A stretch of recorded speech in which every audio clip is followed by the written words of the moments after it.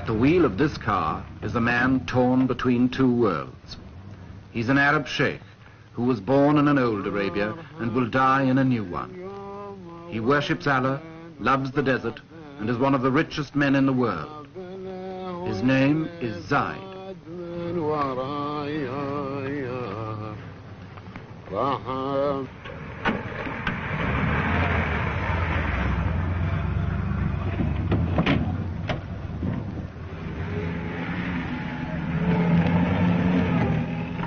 Zaid rules a little kingdom in Arabia called Abu Dhabi.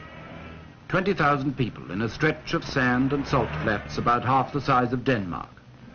To the tribesmen who follow him everywhere, he's the undisputed boss. His forefathers ruled the desert from the back of a camel. He rides it in a limousine. But he remains, as they were, the center of tribal life.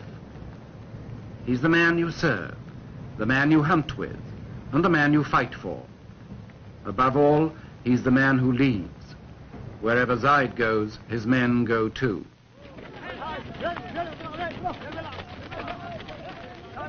Those who don't travel with Zaid come out of the desert to greet him.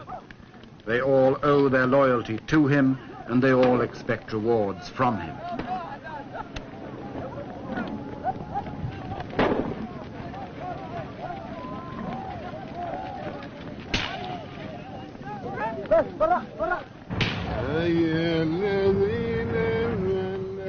Zaid's tastes have not been influenced much by his money. He likes the simple life, to drive himself, to go hunting and camping in the desert, to be with his people, as a sheikh should be, to follow the ways of the old Arabia.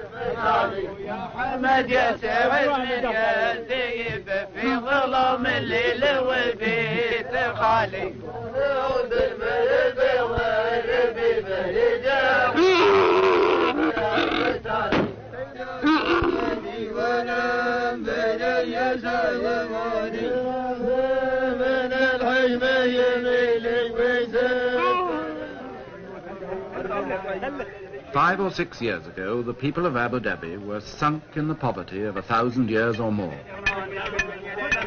The 20th century had passed them by. Today, their ruler, Zaid, is one of Arabia's nouveau riche, who's acquired overnight a fortune from oil. His income could give $5,000 a year to every man, woman, and child in the place, enough to make Zaid a multimillionaire. Superficially, the old customs are unchanged. The tent goes up as it always did. The food is prepared as simply as before.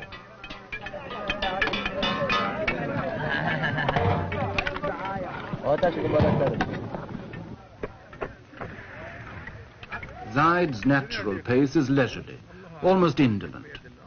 Time is about the only thing the desert's been rich in until now. Time for coffee. Time for talk. Time made into ritual from century to century, from morning till night.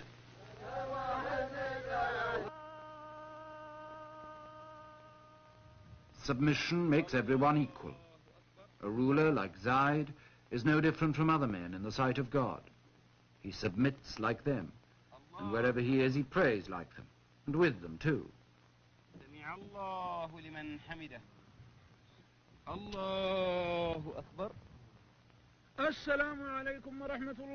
Money changes all relationships. When Zaid visits his neighbors now, the traditional feast for a visitor becomes an offering to a wealthy benefactor instead. Unlike many of Arabia's oil millionaires, Zaid believes in sharing his wealth. He told me once, the oil business is like a lottery. I might still be poor and my neighbors might be rich, so we ought to help each other. He's already given away millions. Zaid's host at this feast was one of his poorest neighbors. But now that Zaid has touched his palm with silver, he won't be quite so poor.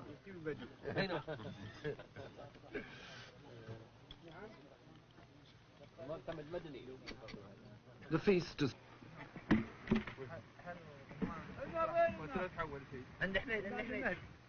From their uncertainty about the new way of life, Zaid and his men go back to the desert as often as they can. The desert is still home.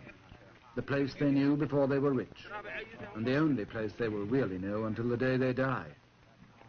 In the desert for a day or a week or a month, they can go back to their old and simpler ways, to a genuine sense of comradeship that the modern world leaves no time for. There are no budgets and civil servants here, no plans, no figures, no complications, no closed office doors.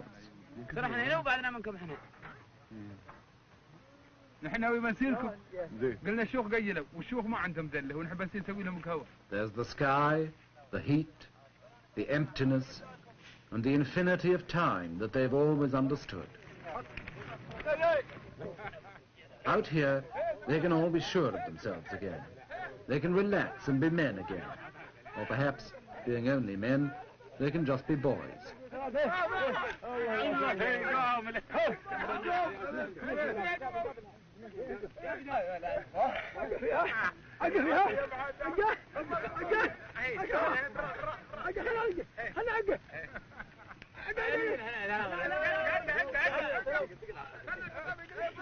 Even Zaid, the ruler, can let his hair down here and be one of the boys fighting a mock battle with his secretary.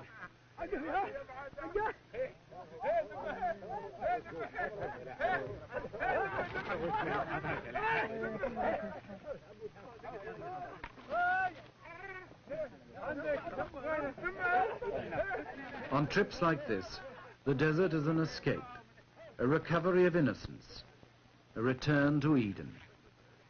But like all escapes, it's also an illusion.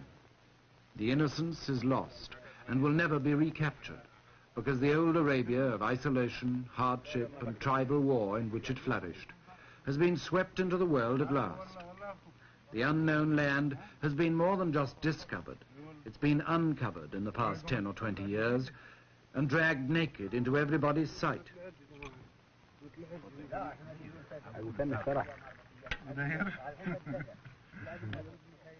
Of course, this doesn't mean that the old Arabia has disappeared in the space of the last few years.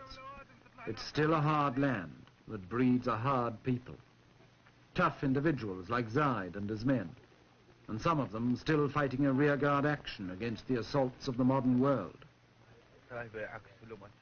All the same, in the end, the 20th century brooks no defaulters.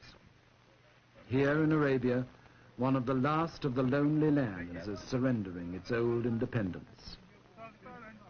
From now on, its people will have to face, like the rest of us, the infinite hopes, possibilities, and disillusionments of the modern, universal world.